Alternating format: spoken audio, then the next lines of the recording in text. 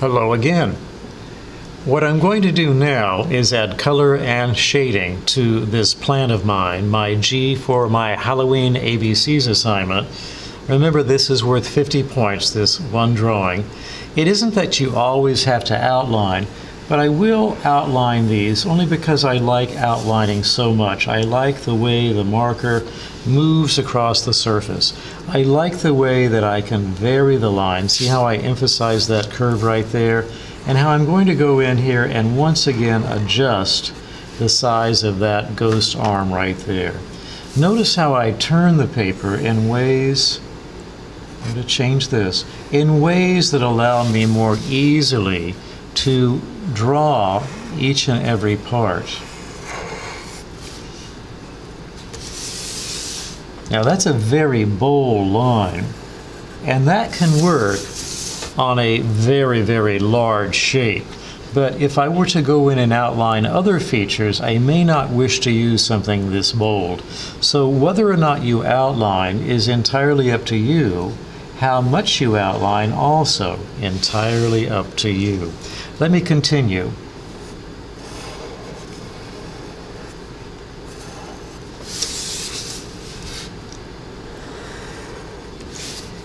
I will begin to add my colors soon, and as I've done in previous videos, I will draw, but I will speed up the pace so that we can see this done.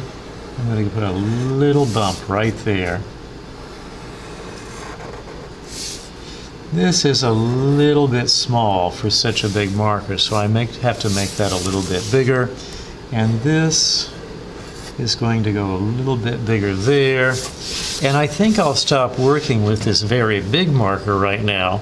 And if I am to use a dark line, I might switch to a skinny marker. This is another Sharpie, another permanent marker, but with a very fine tip. Again, you do not have to ever outline if you don't want to. In fact, if you like outlining with pencil, you could outline with pencil. You see how light these lines are, and it's very possible I won't outline everything, just a few things.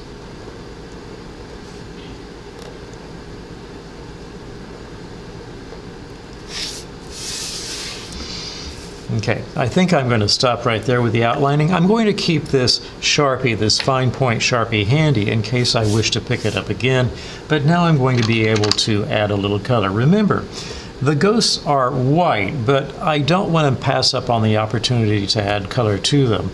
So I'm going to go ahead, whenever I pick a color, and lay it down with very little pressure, lay it down lightly with little pressure. You can see the tummy of this ghost kind of benefits from going from a dark to a light. It kind of rounds it out. I'll go ahead, since the ghost is somewhat transparent, and take this right over the tombstone or the grave marker that we can kind of see through his ghostly body, his transparent body. I build my surfaces very, very slowly.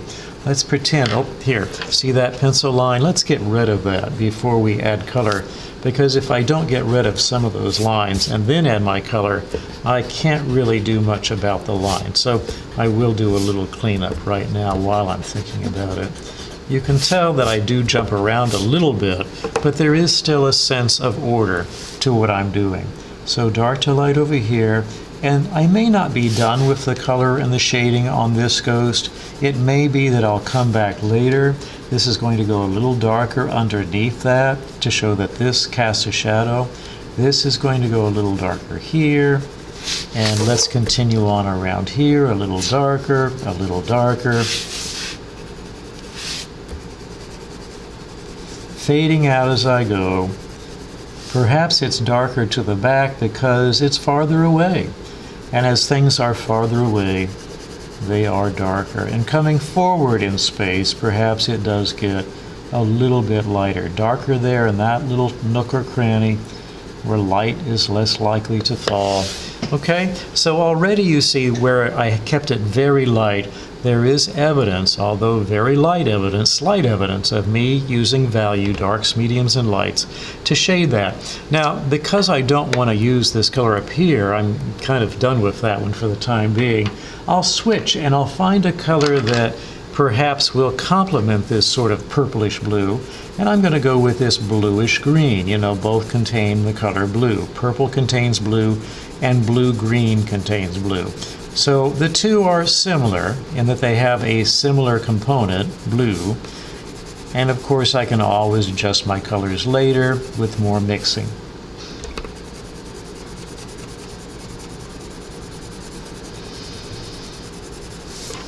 I'll finish the first pass of color on the ghost, and then I will begin to speed up. And as you watch me speed up, there will be no narration, but as you watch the progress sped up, I should say, you'll understand that I was very exploratory with my colors. And because of the subject matter, ghosts, at nighttime, in a graveyard, close to Halloween, if you begin to see some weird and wild combinations of colors, unexpected combinations, unpredictable combinations, unnatural combinations, you'll know why. Because these are ghosts in a graveyard.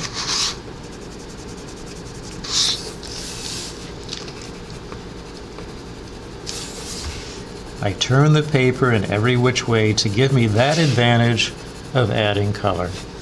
Now, let's take a look. At this point, I will go ahead and continue to work without narration. I'll speed up the process so you can see this coming together more rapidly. Remember, I'm going after value work, dark, medium, and light, and I want to give a sense of the surface being three-dimensional. Three-dimensional ghosts, three-dimensional tombstones, three-dimensional hills, and even a three-dimensional moon.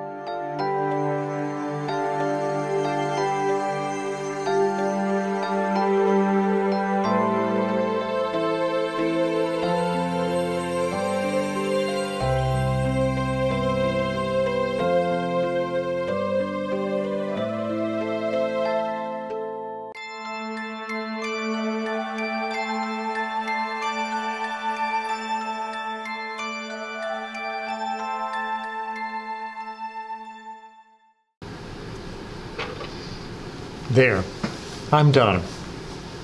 A little fast on my part, and perhaps not as good as I would normally do, but you can see what I would like for you to try to accomplish.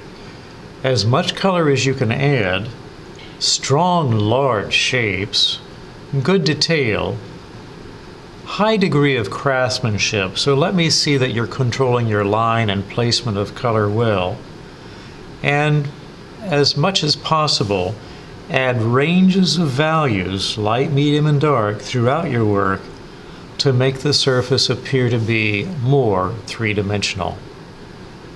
Now, you try.